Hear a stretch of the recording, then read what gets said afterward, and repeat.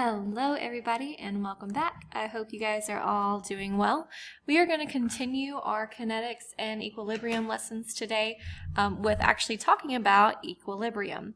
So let's go ahead and jump right into it. So far we have talked about energy and reactions, right? And when we were doing those energy diagrams, a lot of the verbiage was saying the forward reaction. And I told you guys we're going to get to reversible reactions later on. Well, that's today. So we're going to talk about reversible reactions and also equilibrium in reactions today.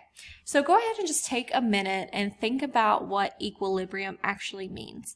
It's a term that you guys have heard before, definitely in biology. If you think about transport and concentrations being at an equilibrium.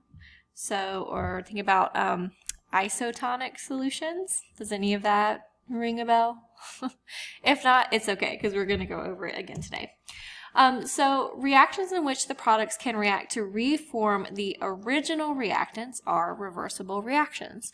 So when we talk about a forward reaction, that's the typical, you start with your reactants, they go in, you form your activated complex. If you have enough activation energy, then you get your products out. Well, if a reaction is reversible, those products can be broken back down into the original reactant. So you just go from right to left instead of left to right.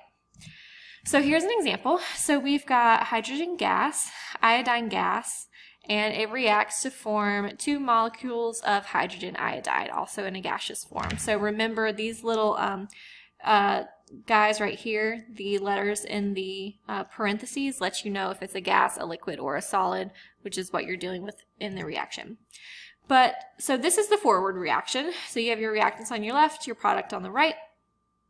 But then there's a reverse reaction as well, where we start with hydrogen iodide and it is broken down into hydrogen and iodine gas. Okay, so it can go forward and it can go backwards. So what we do to show a reversible reaction is that we use these kind of double-sided arrows to show you that the reaction can go both ways. So we can either have the hydrogen and the iodine starting as our reactants to get our hydrogen iodide as our product, or it can go the opposite way. And anytime you see this little like double arrow symbol, that's going to be your indication that it's a reversible reaction. Okay? Reversible reactions are also equilibrium reactions, and we're going to talk about that on the next slide. So an equilibrium reaction is a reaction that does not go to completion and in which reactants and products are present in fixed concentration ratios. Now, when we say that this reaction, an equilibrium reaction, doesn't go to completion, it means all of the reactants aren't going to be used up. So we're not going to have a, if we're talking about like in terms of like percent yield, you never have 100%, a 100% percent yield because you would never have all the reactants used up to create all of the initial products of the forward reaction because they can go back and forth. And also there are fixed concentrations in which the reactants and the products are present. So some examples of this, we've got calcium carbonate and water. So we've got a solid calcium carbonate plus liquid water plus carbon dioxide gas will create calcium hydrogen carbonate, okay, and it is, again, an equilibrium and a reverse reaction. So you can have the products on the left creating the calcium hydrogen carbonate, or that calcium hydrogen carbonate can be broken back down in the original reactants, the calcium carbonate, the water, and the carbon dioxide.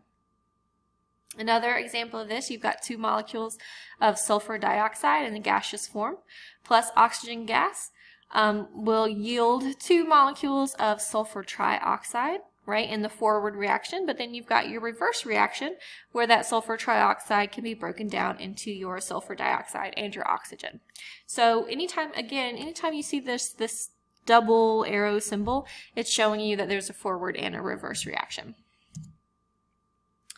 So there's this concept that we need to be aware of called dynamic equilibrium. This is when molecules of reactants are being converted to products at the same rate as products are being converted into reactants.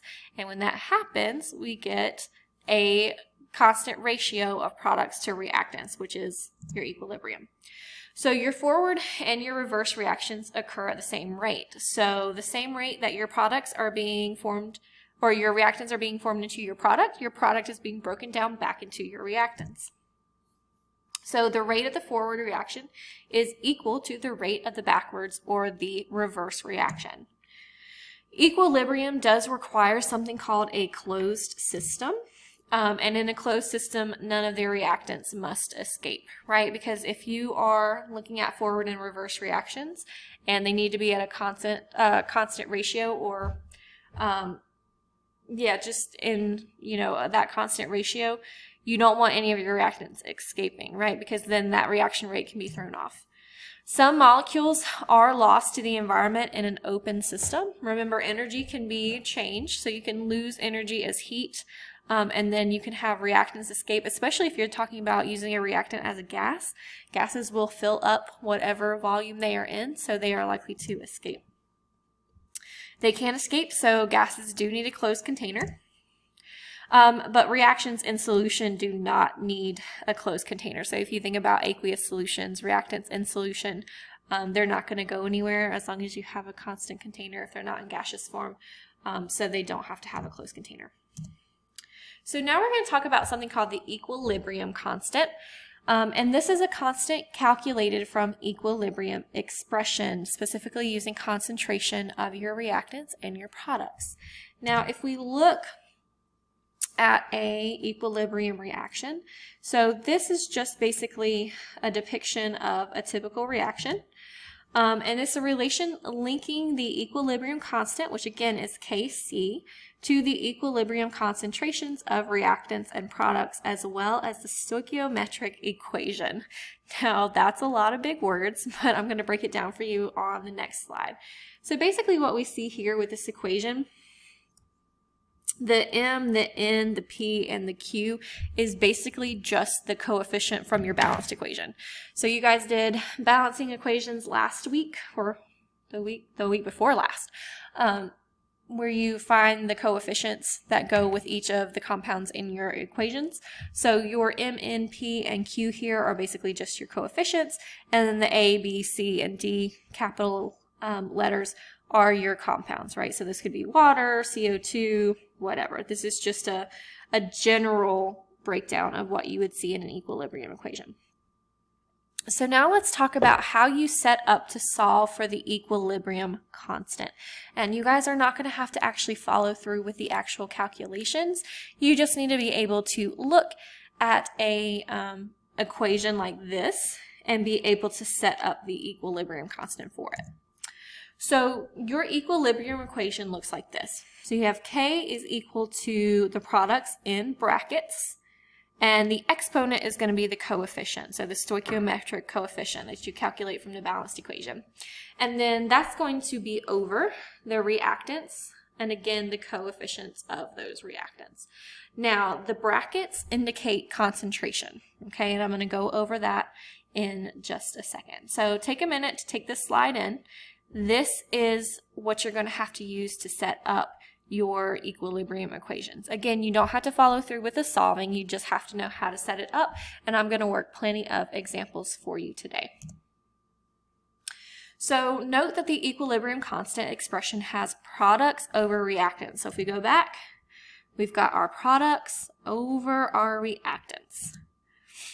The coefficients become the exponents, and then the square brackets are indicating the concentration in molarity, so the moles per liter. So if we're looking at this and you see your equation, you're going to have the concentration of your compound, so your moles per liter in the brackets. So you have your products on the top, your reactants on the bottom, and then the exponent is going to be the coefficients from, again, that balanced equation.